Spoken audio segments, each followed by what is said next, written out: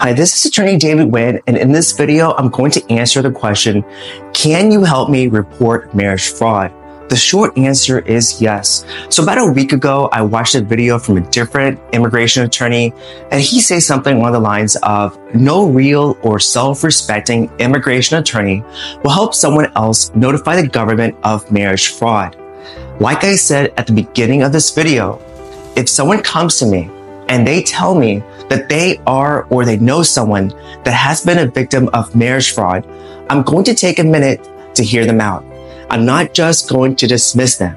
To prove that I'm a real immigration attorney, I'm going to just quickly summarize my background.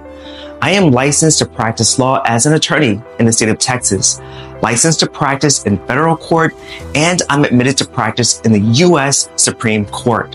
I have worked at nonprofit organizations, private law firms, and several multi-million-dollar companies in the immigration department. So if you want to hear from a real immigration attorney with over 100 online reviews and dozens of online YouTube client testimonials, I'm your attorney. Now let's get back to the topic of marriage fraud. First, let me just say that marriage fraud is a very big issue. It not only impacts the victims of marriage fraud, but it corrupts the entire U.S. immigration system.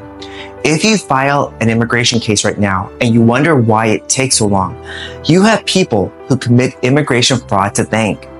This is why currently in Houston is currently taking 23.5 months just to process a normal marriage-based green card case. Secondly, the reason why I help victims of marriage fraud is because I honestly believe I am the best type of person to accept such cases. If you have a tax issue, you go to an accountant.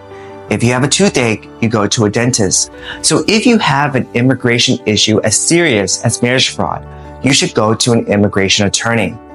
Now, I can understand why many immigration law firms do not assist with marriage fraud cases. It's sticky. It's very complicated, and some people just don't know how to put together a clear and strong case to evidence marriage fraud. For marriage fraud cases, you must have one of two things.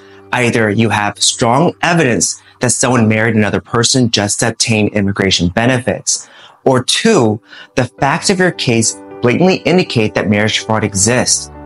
Have you been a victim of marriage fraud or know someone that was? Leave a comment and let us know what happened and if this person decided to notify the authorities. This is Winning Law, and thanks for watching.